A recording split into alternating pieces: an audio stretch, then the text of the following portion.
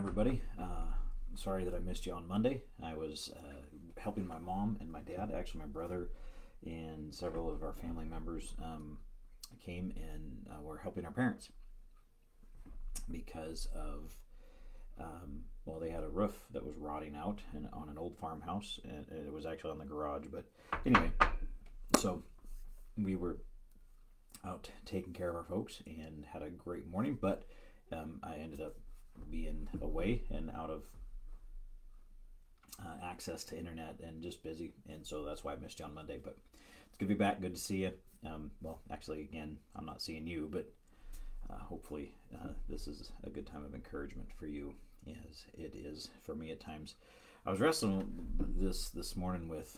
I was actually reading through Psalms and was wrestling with Psalms, and two things. One, I forgot kind of where we left off because it's been a couple of days, and but secondly, I was really wrestling with the idea that we talked about last night on our Wednesday night service with Stephen Brodke and I in James chapter 4, where this whole idea of quarrels and fighting happening within the church, and the challenge, the reality of knowing God, and how that impacts our relationship with Him, and all of those things. So good morning, you guys. Good to see you. Thanks for jumping on here and joining me this morning. So I was wrestling with this idea of knowing God and how that reflects in our lives, how it affects the way that we live, how it affects the way that we respond to God, we respond to others, all of those things. And something curious grabbed me today, and it's out of the book of Jonah. And so I want to turn back with me to Jonah. I want to look at something in Jonah, and we need to recognize elements of just how this affects us, how the reality of the human heart, the condition of our human heart, affects us in our response to God. And because as you go through different passages of Scripture, and we think about the principles of biblical truth, we could look at that and say, man, if I really knew God. In fact, I've even been saying that. I've even been wrestling with that in my own heart, that God, I want to know you more. I want to know your character and who you are. And I think that that's right. And I think that that's exactly what we're supposed to do. And it's what God's called us to do. And it's actually what He's working in us. It's exactly what He is desiring of us to experience and to know, and to be in relationship with Him. And so how is it possible in that case for, let's take, for example, Jonah, and we're going to look at this, but for him to respond in the way that he did, I want you to see how he responded. We know the story, right? Jonah is one of the great prophets of the Old Testament. He is, Jesus quotes him because of what he went through, and the whole thing, the miraculous sign, the prophecy of Jonah that happened because of his response to God, and being sent to Nineveh to testify against the sinfulness, the wickedness that was within that town. And what does Jonah do? He flees from the Lord. He actually runs the other direction. God says, go this way, and Jonah goes, nah, I'm going that way. And we look at that and we think, oh, Jonah, that's terrible. And it was. I'm not saying that's not.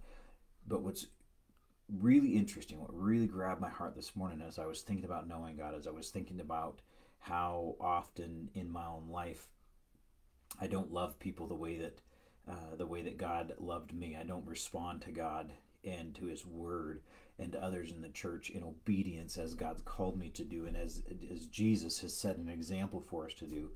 I was really wrestling with that today, and this passage jumped out to me. So follow with me, read along with me in Jonah chapter 4,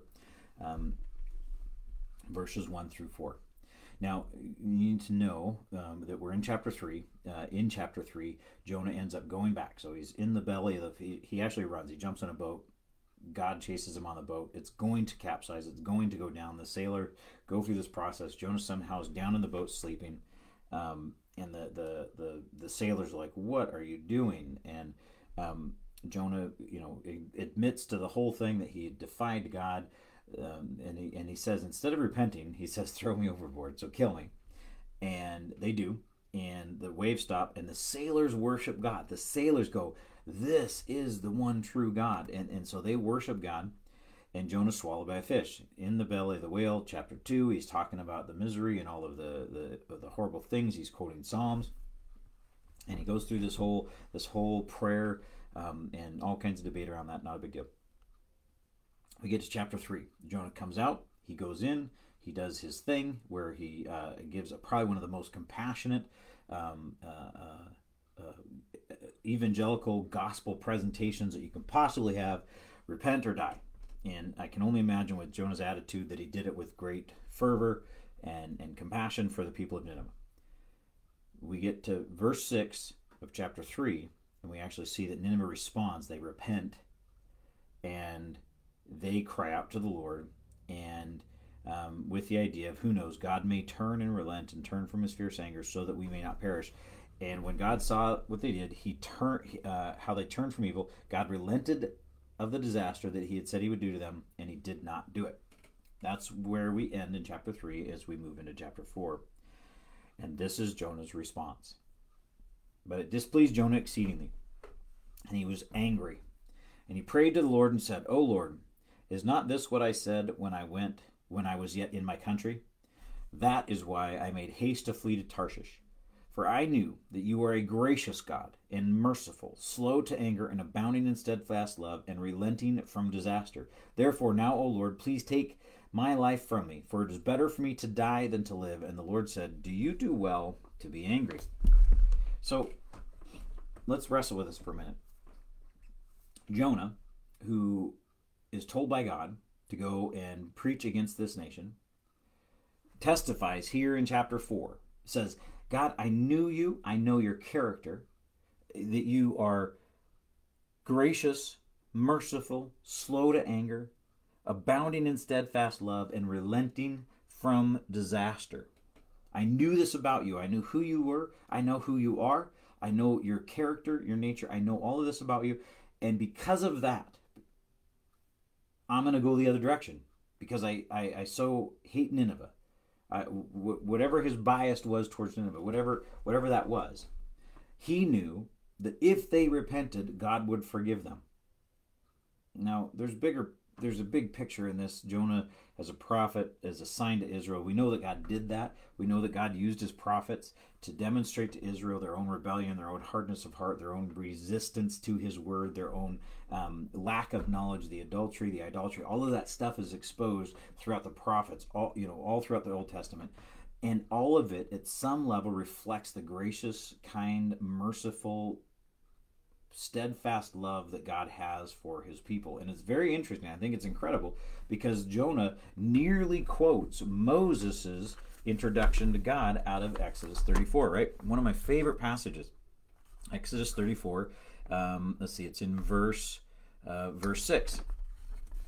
Exodus 34:6. The Lord passed before him and proclaimed, the Lord, a God merciful and gracious, slow to anger and abounding in steadfast love and faithfulness, keeping steadfast love for thousands, forgiving iniquity and the transgression and sin, but who will by no means clear the guilty, visiting the iniquity of the fathers on the children and the children's children, to the third and fourth generation. And Moses quickly bowed his head toward the earth and worshipped. And so here in Jonah chapter 4, you actually have Jonah describing who he knew God to be and saying, because of that, I knew how you would repent. I knew that you would relent if they repented. I knew that if you saw their hearts, that because of who you are, you would relent from bringing disaster. And he ran from God. And so what I was wrestling with this morning is, there's times when I want to blame my disobedience. I want to blame my wrestle with sin, this battle that is waging within me, and the times that I fail, the times that I like Paul says in Romans chapter 7, that I'm doing the things that I know that I don't want to do, and I'm not doing the things that I know that I should do, the things that I want to do. So when I'm in that battle and I'm in that struggle, and the tension is there, and the war is waging between the spirit, the law of the spirit, and the law of the flesh, and all this stuff that Paul talks about in Romans and James is referencing in chapter 4. When I'm in the midst of that, I tend to want to look at that and say, well, it's because I need to know the Lord better. It's because I need, if I knew more about him, if I had a better view of him, if I really did all this. And yet you see Jonah, who knew the Lord, who knew about his character so much that he was so convinced of the character of God that he knew he would forgive Nineveh. He would relent, and he would forgive him, and he wouldn't destroy him. And because of that, Jonah disobeyed. So at some level, because he knew God's character, Jonah disobeyed. And as I was wrestling with that today, I thought to myself, man, is that sometimes how we respond to God, because we know he's gracious, we know he's long-suffering, we know he's full of mercy, we know all of this stuff, that we end up in that almost a lot like the deception that we talked about last night, that we somehow think that we've got our fire insurance, so we're good. We're not going to engage in the battle. We're not going to actually engage in the fight, in the war that's being waged between our flesh, the members of our body, and our soul. Or are we more like Jonah at times, where when we see God exercising forgiveness for others, we become angry? And even to the point where Jonah, several times he says he'd rather die than live to see Nineveh redeemed, to see Nineveh, the people of Nineveh, forgiven by God.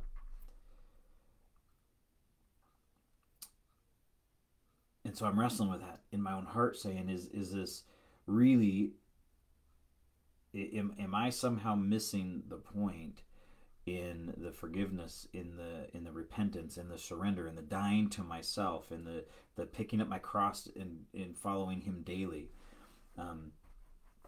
Because even Jonah, knowing God and knowing his character, rebelled because he knew his character and he knew who he was. So I still think that we need to know him. I still think that we need to seek him. I still believe that that's what we're called to do. We're called to follow him.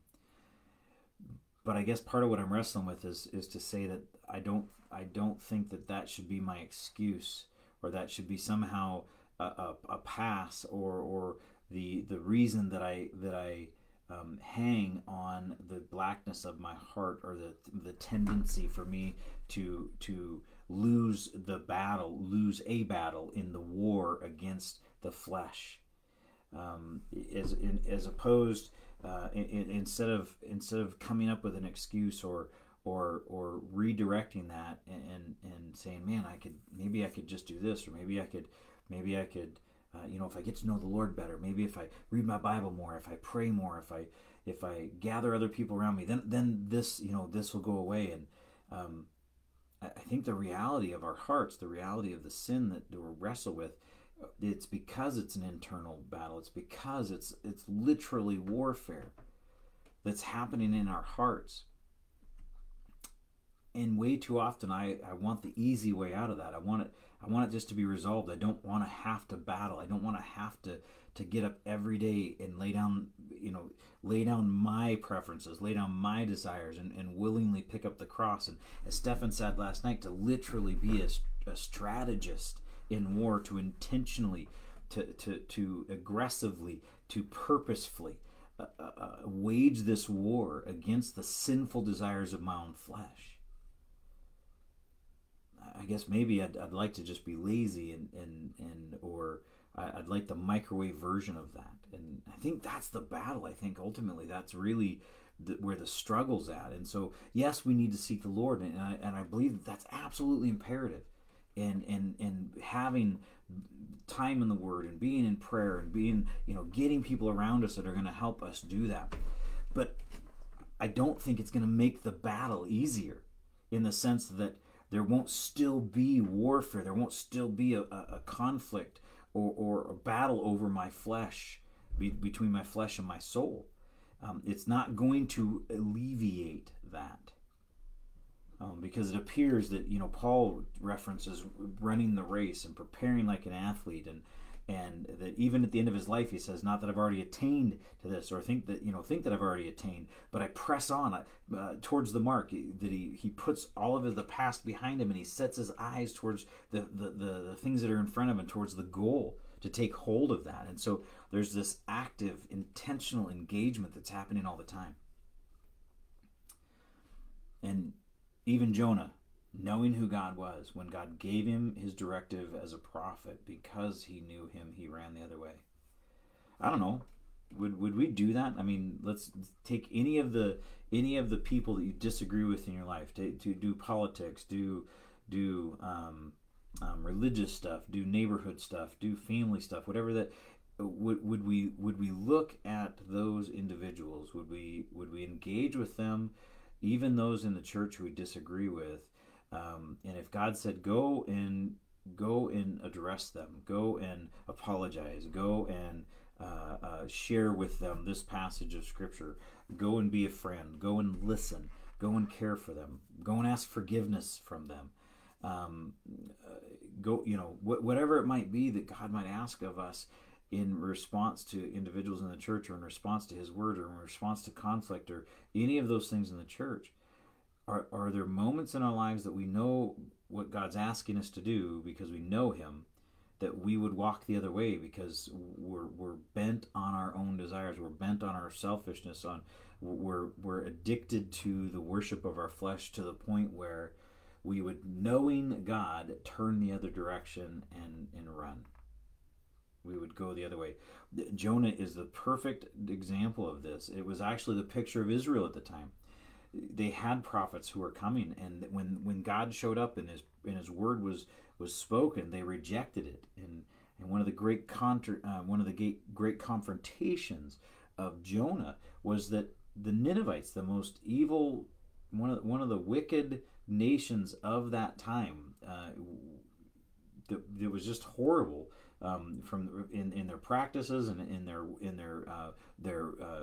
worship, their secular worship, and the temples and the gods that they served. All the stuff that was going on there was just wicked and evil. And yet when the word of God was spoken, when the prophet of God spoke to them, they responded, they repented. But the nation of Israel never did. And so you have this great confrontation, this great rebuke against the nation of Israel, the people that were called his own, that knew God, and they didn't respond to the prophet, but the Gentiles did, the heathens did. And Jonah's heart, Jonah's own bias, his own prejudice against the Ninevites was exposed in that moment. And he ran the other direction, which is one of the great beautiful pictures of what Jesus did, and how the prophecy of Jonah is fulfilled in Christ, because Jesus willingly went to the cross while we were his enemies, while we were against him. He, knowing the will of the Father, followed through with it, knowing that it would cost him his life, that he would suffer immensely. And we reap the benefits of that. And what an amazing reality that is. What an amazing picture that is for us to wrestle with, and to put our heads around. That is the example of Jesus, is to knowing the will of the Father, knowing who he was, being at one with him. He responded even though it cost him dearly. And how different is our response to that at times? How different should it be than what it is? How do I respond to people? And how am I responding to the word of the Lord? And how am I going to engage even this week to say, God, I know who you are. I know how my sin, it affects our relationship.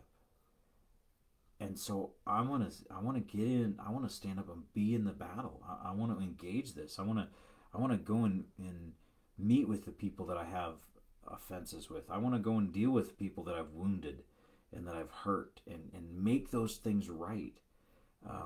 I want to address my own failures and my own weaknesses, and I hate doing that. I hate it.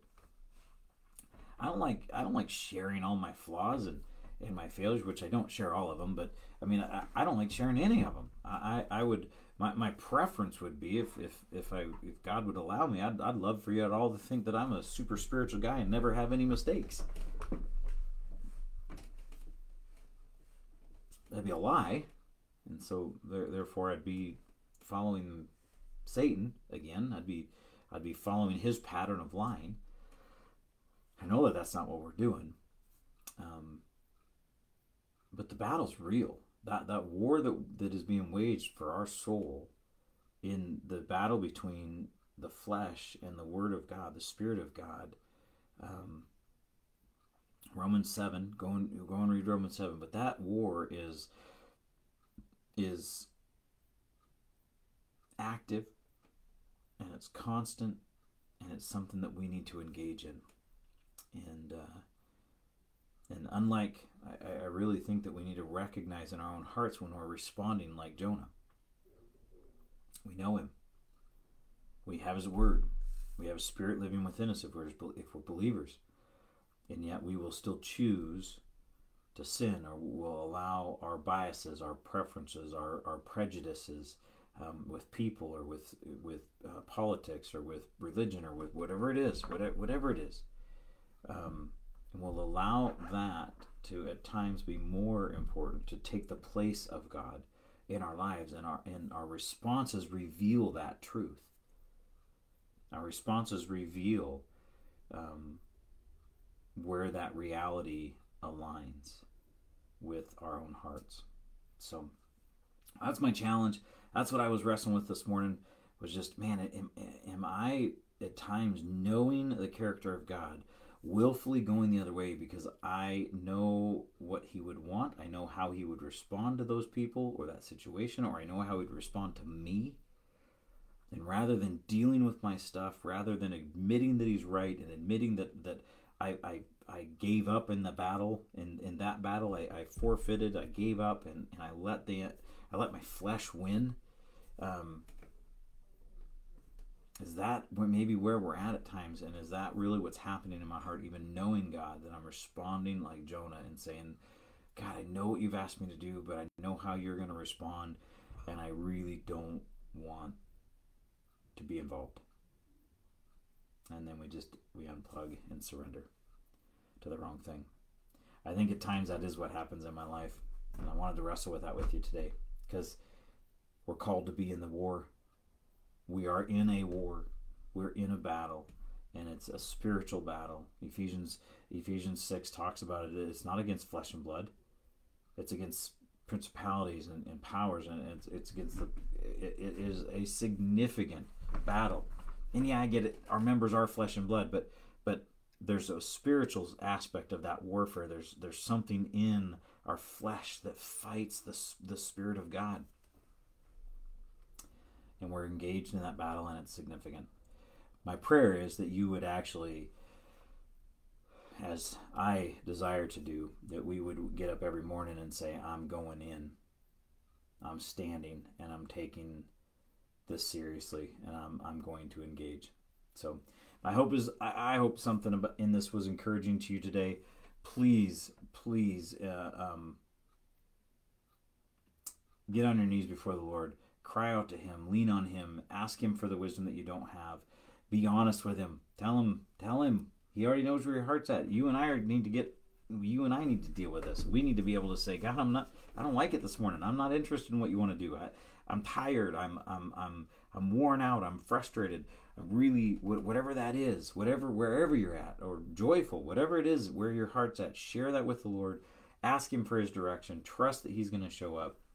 And watch and see what he does, because he is faithful, and he loves us, and he wants what's best for us, and he's merciful and gracious, full of steadfast love, relenting from bringing disaster, and he wants to transform us into what he's called us to be, what he's created us to be, and it is his desire.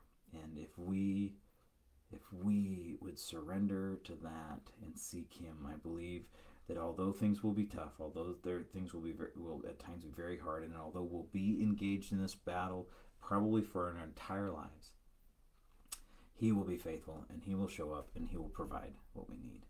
God bless you guys. We'll see you next week sometime. Have a great day chasing the Lord, following him, pursuing him, seeking him first in everything that you do. God bless.